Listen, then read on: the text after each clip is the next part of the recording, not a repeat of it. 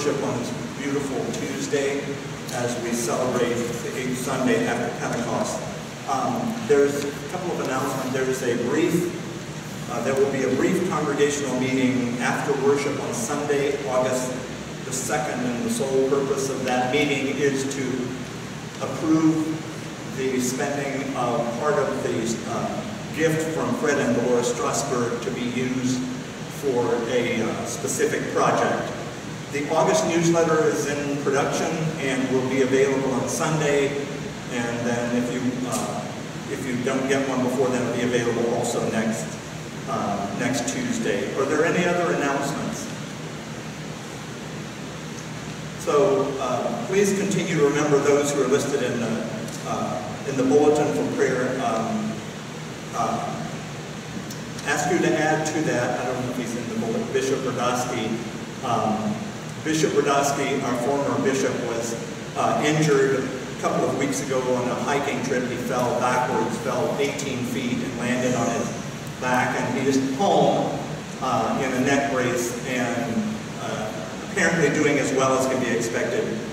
But we prayed for him on Sunday, and we want to continue to pray for Bishop John.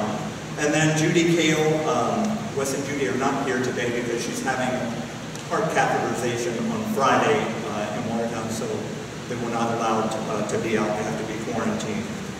As you see, and if you got the email, the end of every, I don't know, the pews are roped off. For when we have communion, if you came in on this side, all you have to do is just take one of the ends of the rope off, and then just leave it and go back around, so we're all coming this way. Okay? Okay? Got it? Okay. All right. Okay, then I believe those are all the announcements. So as the bell is rung, let us pause and give our attention to the leading of the Holy Spirit as we worship.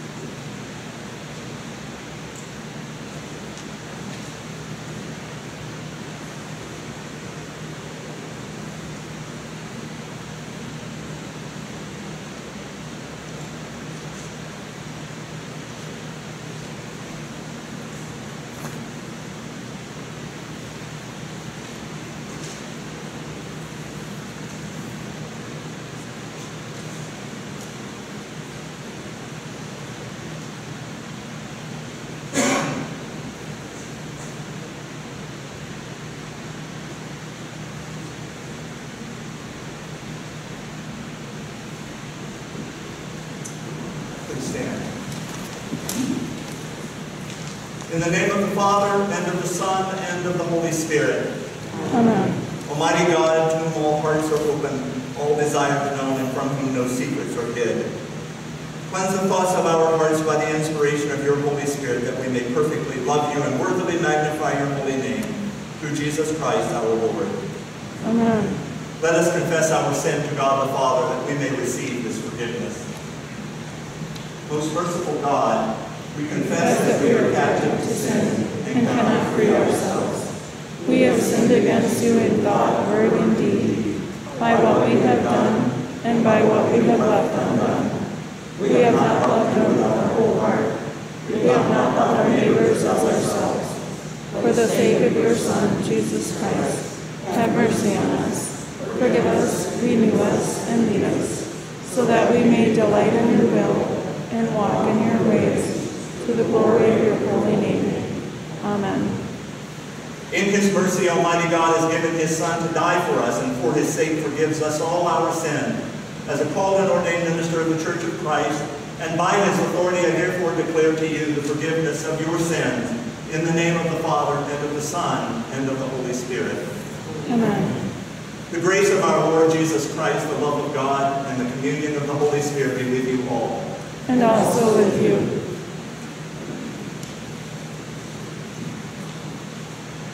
In peace let us pray to the Lord. For the peace from above and for our salvation, let us pray to the Lord. Lord, have mercy. For the peace of the whole world, for the well-being of the Church of God, and for the unity of all, let us pray to the Lord. Lord, have mercy. For this holy house, and for all who offer here their worship and praise, let us pray to the Lord. Lord, have mercy. Help, save, comfort, and defend us, gracious Lord. Amen. Glory to God in the highest, and peace to his people on earth. Lord God, heavenly King, almighty God and Father, we worship you, we give you thanks, we praise you for your glory. Lord Jesus Christ, only Son of the Father, Lord God, Lamb of God, you take away the sin of the world. Have mercy on us. You are seated at the right hand of the Father. Receive our prayer. For you alone are the Holy One. You alone are the Lord. You alone are the Most High. Jesus Christ with the Holy Spirit, in the glory of God the Father. Amen. The Lord be with you. And also with you. Let us pray. Almighty God, through your Son's death and resurrection, you draw all creation into your eternal reign. Grant us the grace to recognize the signs of your reign that surround us every day, and the faith to proclaim your coming kingdom to those who have yet to experience your mercy and grace. Through Jesus Christ, our Savior and Lord, who lives and reigns with you in the Holy Spirit, one God, now and forever. Amen.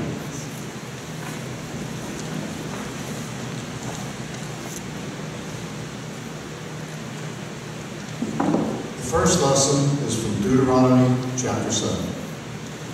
For you are a people holy to the Lord your God.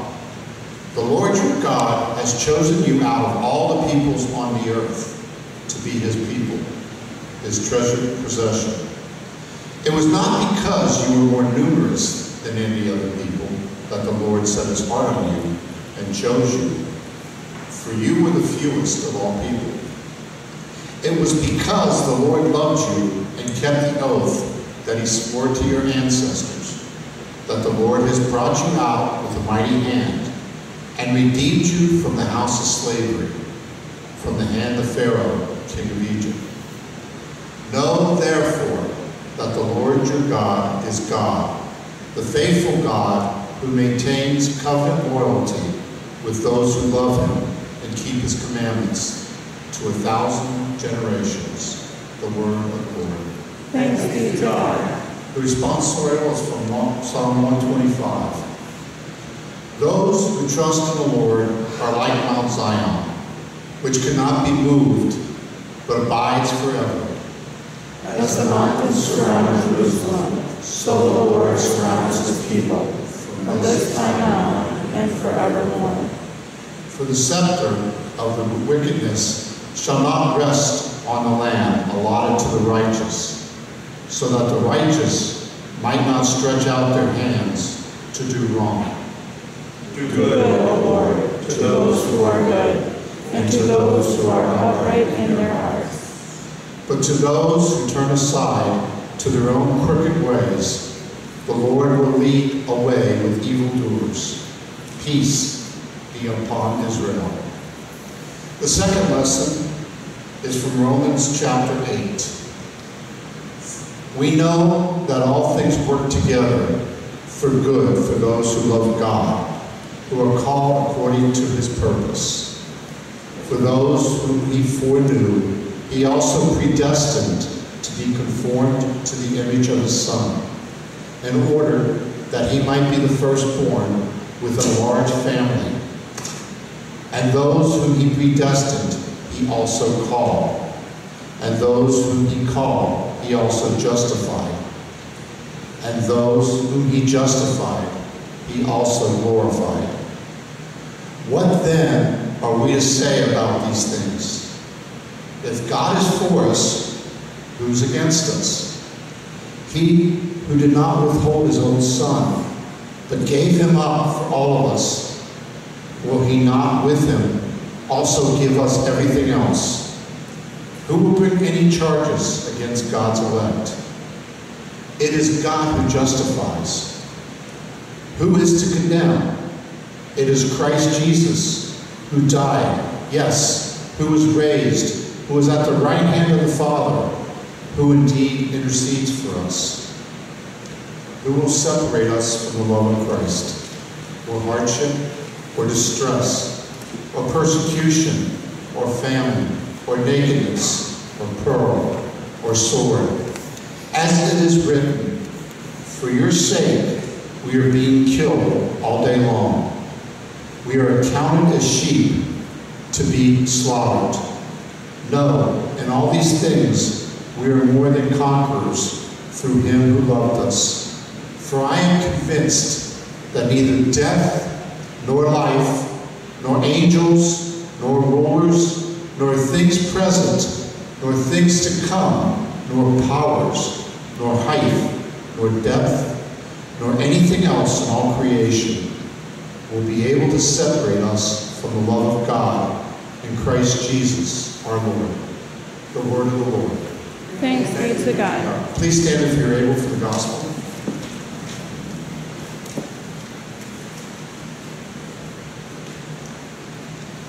The gospel is written in the 13th chapter of St. Matthew. Glory to you, O Lord. Jesus said, "The kingdom of heaven is like treasure hidden in a field, with someone found and hid. Then, in his joy, he goes and sells all that he has and buys that field. Again, the kingdom of heaven is like a merchant in search of fine pearls.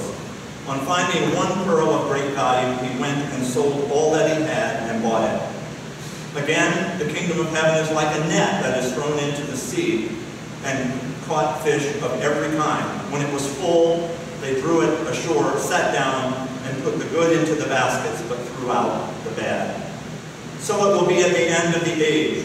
The angels will come out and separate the evil from the righteous, and throw them into the furnace of fire, where there will be weeping and gnashing of teeth. Have you understood all this?" They answered, "Yes." And he said to them, "Therefore every scribe who has been trained for the kingdom of heaven is like the master of a household, who brings out of his treasure what is new and what is old." The gospel of the Lord. Praise to you, O Christ.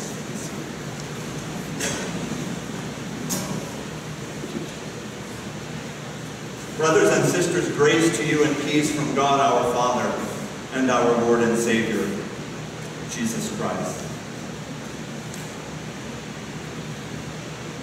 For we know that all things work together for good for those who love God, who are called according to his purpose. Romans chapter 8, verse 28. If you were to poll or question a dozen Christian people, I'm positive that at least one, if maybe not two, would, if you ask them to share with you their favorite verse, Romans 8:28 would almost always be among them.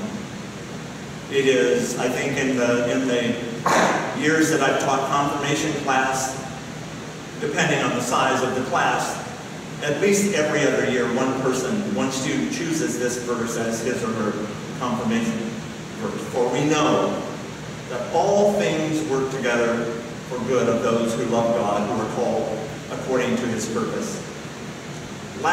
This past week, as we worshiped together on Tuesday, and then throughout the week, I got to thinking about the verses from the lectionary again. And so during the week, I sat out on the front porch and I reread Romans 8 a couple of times. And it struck me, I guess, in a way that I never really understood before. But it struck me how verses 1 to 27 help us understand the meaning of verse 28. For we know that all things work together for good for those who love God, who are called according to his purpose. What exactly is that verse's meaning, and what exactly is the promise and assurance that is given to us? Now, the way that it's often approached is, in today's lesson begins with verse 28. You have to go back to last week to hear the previous verses, and maybe sometimes from week to week we might forget the previous verses. So I want to offer to you the context of verse 28.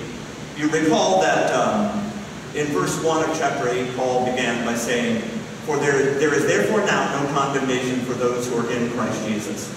For the law of the Spirit of life has set you free from the law of sin and death. And it goes into a long treatment and presentation of the work of the Holy Spirit. And then he begins in verse 18, I consider that the present suffering, or the sufferings of this present time, are not worth comparing with the glory about to be revealed to us. That is something we should cling on to with all our heart, soul, and mind in our current situation. For I consider that the sufferings of the present time are not worth comparing to the glory about to be revealed for us. The whole creation waits with eager longing for the revealing of the children of God. We know that the whole creation has been groaning like a woman in labor pain, a woman giving birth until now. And not only creation, but we ourselves, who have the first fruits of the Spirit through Jesus Christ, his death, resurrection, and ascension, and through baptism. For in hope we are saved.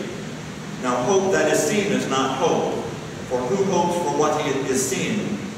Who hopes for what is seen? But if we hope for what we do not see, we wait for it in patience. Likewise, or in the same way, the Spirit helps us in our weakness, for we do not know how to pray as we ought. But that very Spirit intercedes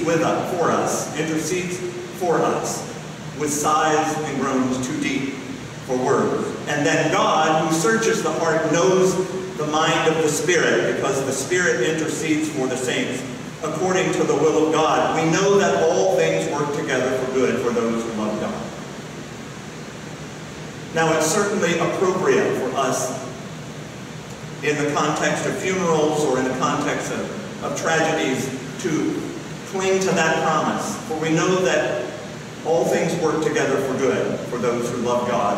And so we could say that, yes, whatever tragedy we have experienced, whatever illness we're struggling through, whatever it is we're going through, maybe even COVID-19, or imagine we have people in this congregation who have been unemployed and still waiting to get unemployment for months because of the huge backlog. Think about the struggle of a family who's lost income.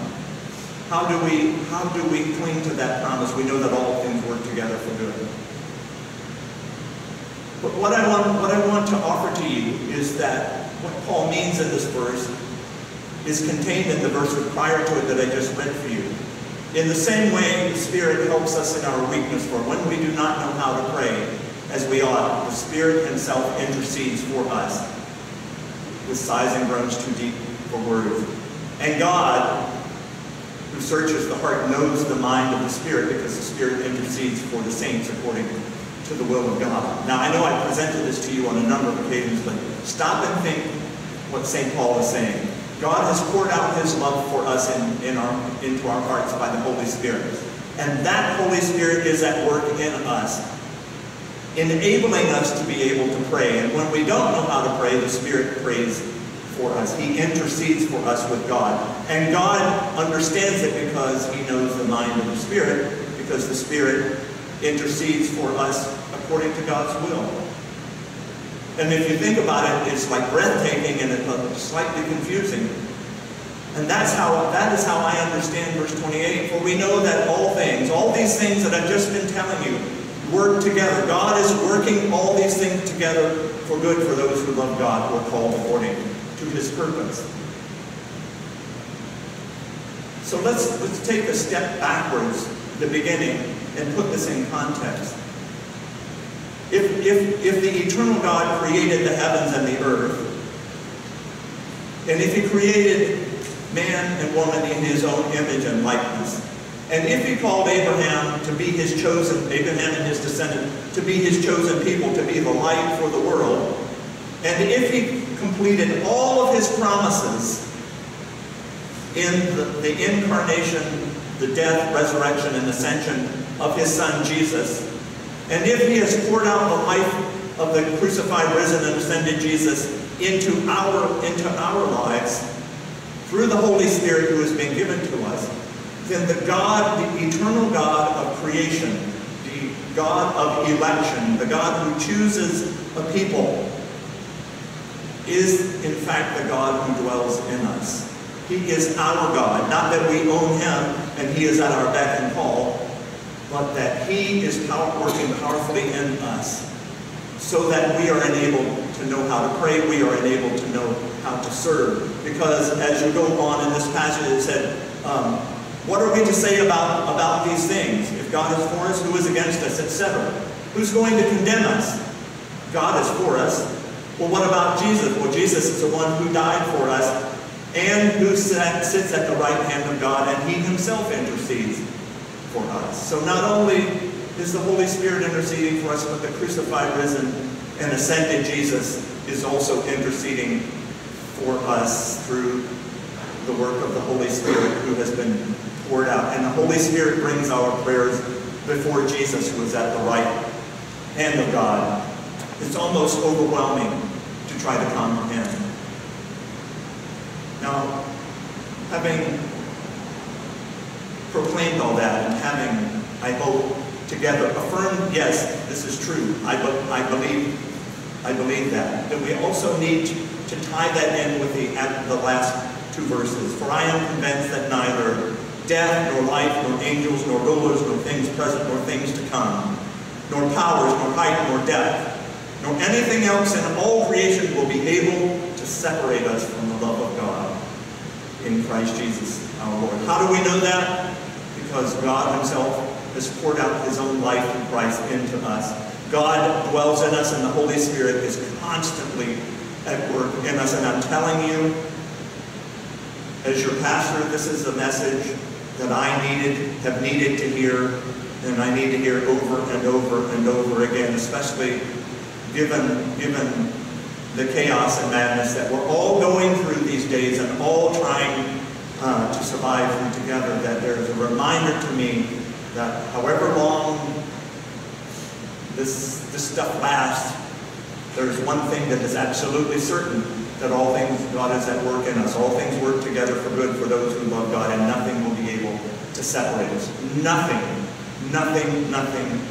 can separate us from the love of God in Christ Jesus, our Lord. I give you that promise in the name of the Father, and of the Son, and of the Holy Spirit.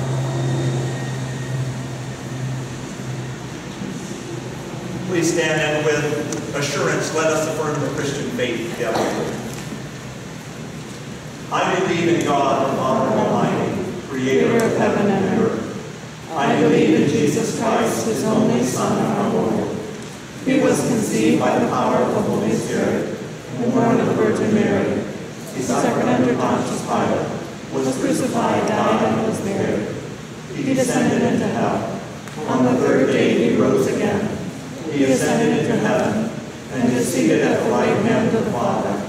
And he will come again to judge the living and the dead. I believe in the Holy Spirit, the holy Christian church, the communion of saints, the forgiveness of sins, the resurrection of the body, and the life everlasting. Amen.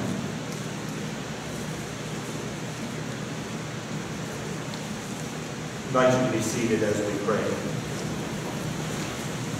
Gathered together by the Holy Spirit who intercedes for us, let us pray for one another, for the church, for the world, and those in need. Almighty God, our Heavenly Father, you call us to make every need known to you and to cast our every care upon you. And when we do not know how to pray, you give us your Holy Spirit to intercede for us. Give us such trust in you that we come to you without hesitation, but in humility and faith. Lord, in your mercy, hear our prayer.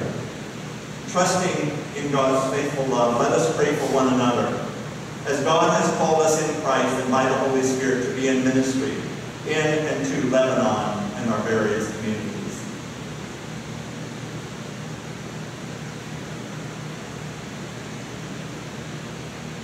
Lord, in your mercy, hear our prayer. Let us pray for the church around the world, for the North American Lutheran Church, our Bishop Dan and our Dean Craig, and for Bishop Brodowski.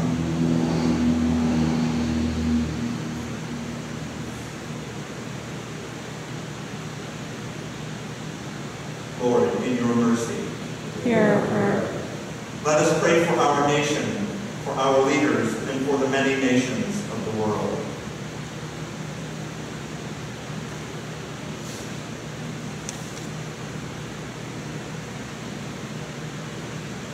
Lord, in your mercy, hear our prayer. let us pray for the families of our congregation, especially those struggling under financial burdens.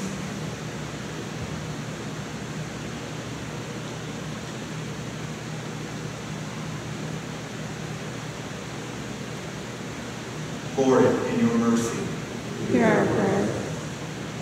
let us pray for those who are lost and have not responded to God's saving word in his Son, Jesus Christ.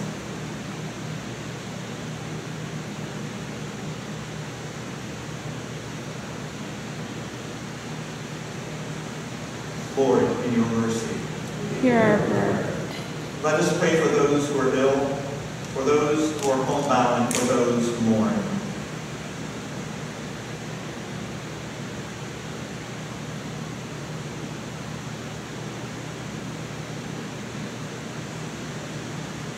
Lord, in your mercy, hear our prayer.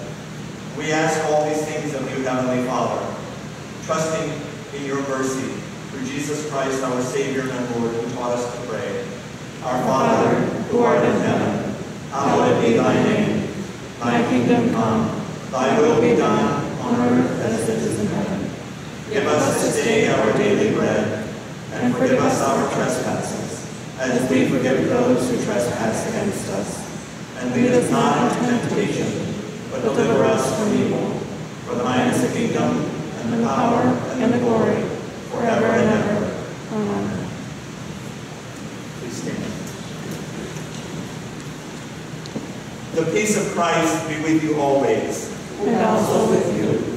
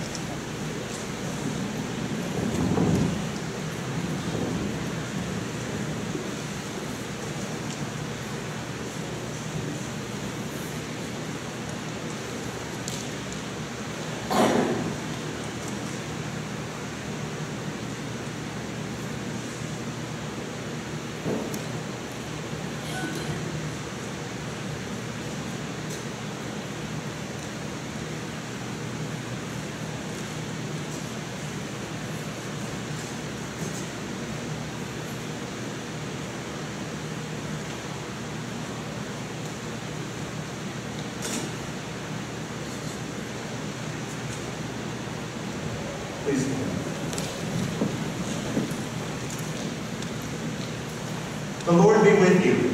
And also with you. Lift up your hearts. We lift them to the Lord. Let us give thanks to the Lord our God. It is right to give him thanks and praise. It is indeed right, our duty and our joy, that we should at all times and in all places give thanks to you, Almighty and everlasting God. Before you formed us, you knew us. In Abraham and Moses, you called us to be your people. You predestined us through the power of your Holy Spirit to be conformed to the image of your crucified and risen Son. In him you justified us by your grace, and on the last day you will glorify us to live with you forever. And so we gladly thank you, and with angels and archangels and all the company of heaven, we lift our voices to sing the hymn of your unending praise. Holy, holy, holy Lord, Lord God of power and might, heaven and earth are full of your glory. Hosanna in the highest. Blessed is he who comes in the name of the Lord. Hosanna in the highest. Lord God, you are like a merchant who sacrificed everything to obtain that which is most precious and valuable. Come among us now in the power of your Holy Spirit, that we may seek first your kingdom and righteousness, and be transformed into the likeness of Christ Jesus our Lord. Come now, so that this bread and wine may be for us the true body and blood of our Lord Jesus, who in the night in which he was betrayed took bread, and when he had given thanks, broke it, gave it to his disciples, and said, "Take, eat, this is my body which is given for you. Do this in remembrance of me." Again, after supper, he took the cup, he gave thanks. He gave it to them, saying, "Take, drink from this, all of you. This cup is the new covenant in my blood, which is shed for you and for many for the forgiveness of sin. Do this as often as you drink it in remembrance of me." For as often as we eat this bread and drink this cup, we proclaim the Lord's death until he comes again. This is the gift of God for his people. Christ our Lord invites you to his table. Lamb of God, you take away the sin of the world. Have mercy on us. Lamb of God, you take away the sin of the world. Have mercy on us. Lamb of God.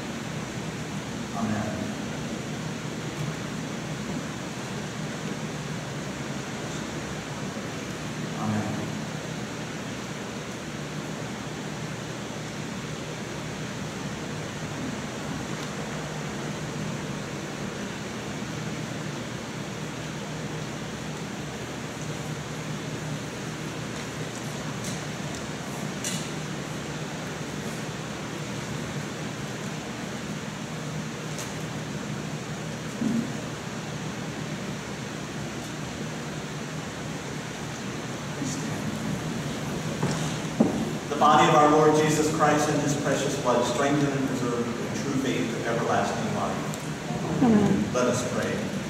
Almighty and ever-living God, we thank you for feeding us with the precious body and blood of your Son, our Savior, Jesus Christ, and for assuring us in this holy gift that we are living members of his body and heirs of your eternal kingdom. Send us out to do the work you have given us to do, to love and serve you as faithful witnesses of Christ our Lord. To him, to you, and to the Holy Spirit be honor and glory now and forever. Amen. Almighty God, Father, Son, and Holy Spirit, bless you now and forever. Amen. I invite you to be seated as the candles are extinguished.